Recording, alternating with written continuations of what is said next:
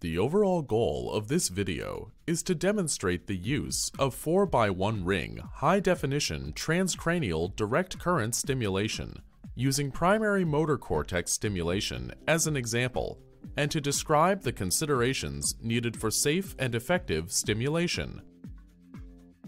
This is accomplished by first inspecting the equipment and preparing the materials needed for delivery of HD-tDCS.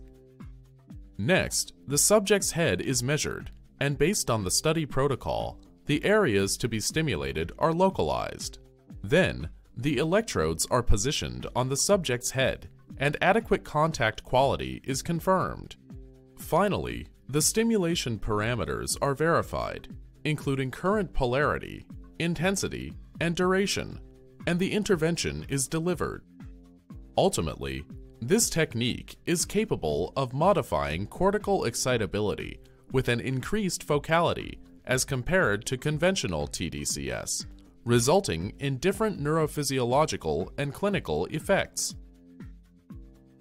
The main advantage of HD-tDCS over conventional transcranial direct current stimulation is that, in addition to being portable, simple to perform, inexpensive, and well tolerated among subjects, it also allows for stimulation of cortical targets with an increased focality.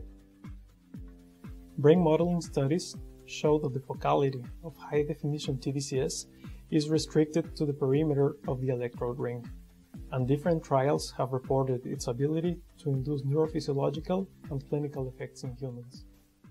The method